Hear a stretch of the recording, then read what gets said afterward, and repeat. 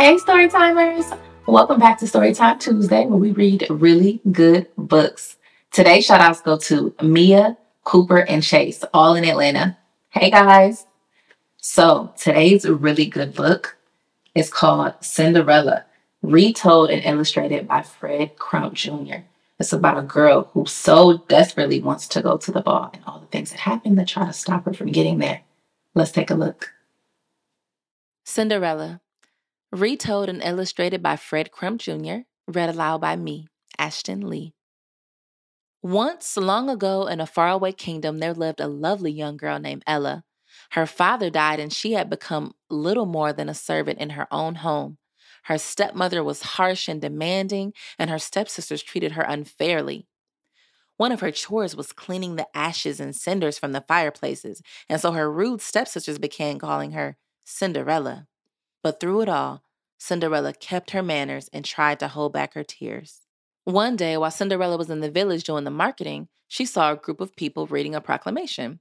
She went closer and read, Royal Birthday Ball, His Imperial Highness, King Albert III invites his loyal subjects to a ball to celebrate the 21st birthday of Prince Alex, to be held at 9 in the evening of October 13th at the Royal Palace. Oh, that is tomorrow night, she said. Perhaps I can patch up one of my old dresses and borrow some beads and a ribbon from my stepsisters and we can go to the ball together. But alas, when the ladies at home heard about the ball, all became chaos. Drusilla and Priscilla demanded first one dress to be prepared, then another, and another. Their shoes had to be cleaned and polished, hair ribbons curled, dozens of petticoats starched, and ironed, and wigs combed, and many buckets of hot bath water had to be carried. And her stepmother had an even longer list of demands. And so, by the evening of the ball, Cinderella had found no time to prepare herself or even work on a gown. Oh dear, said the stepmother when she saw Cinderella all ragged and bedraggled on the stairs.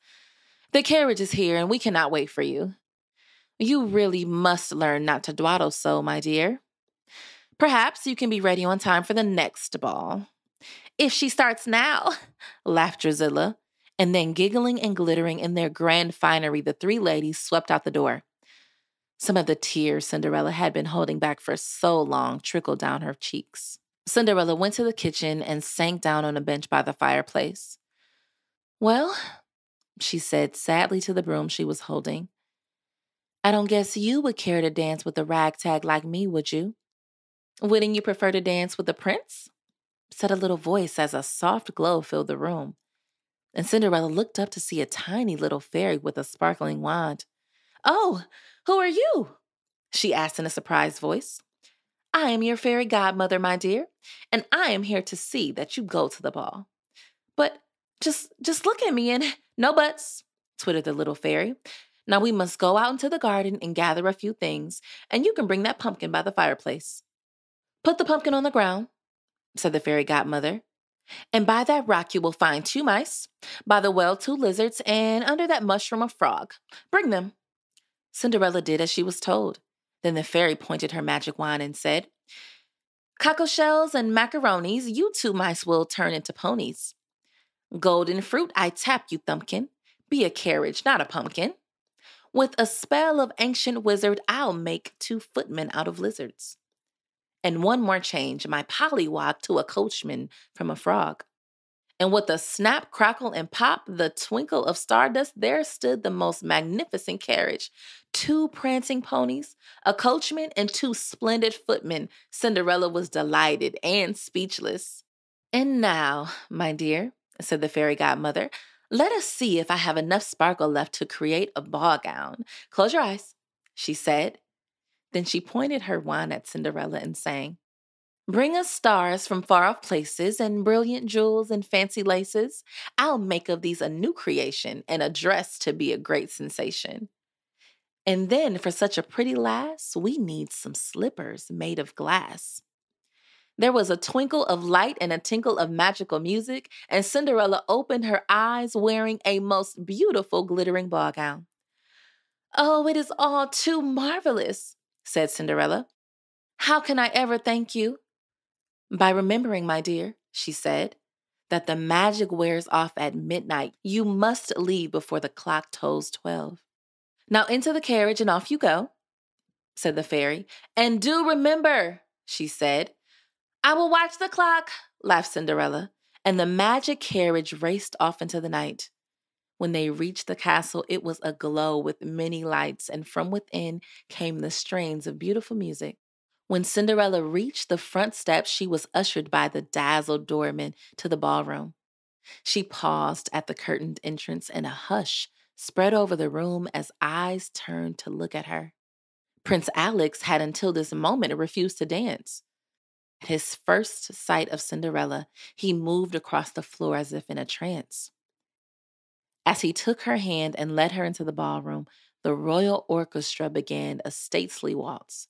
From that moment on, he had eyes for no other but her. The whispers and gossip raced around the great hall. She is a princess in disguise. She is the daughter of a wealthy merchant. She is a queen from Persia. But no one, not even her stepmother and stepsisters, recognized the dazzling guest as Cinderella. And as they danced the night away together, they felt the magic of love. The time passed swiftly, and then the village clock began to strike the hour of midnight. Without a word or a glance back, Cinderella left the prince and ran quickly out of the castle and down the stairs. The puzzled prince gave a chase and called after her, "Wait, I do not even know your name." Just then, she lost one of the glass slippers, but she still ran. The prince paused to pick up the slipper, and when he looked again, the beautiful girl was nowhere in sight. But had he looked more closely, at the bottom of the palace steps, there was a ragged serving maid, a shattered pumpkin, 2 mice, 2 lizards, and a frog. The magic was over. Cinderella gathered up the little animals in her apron and trudged home.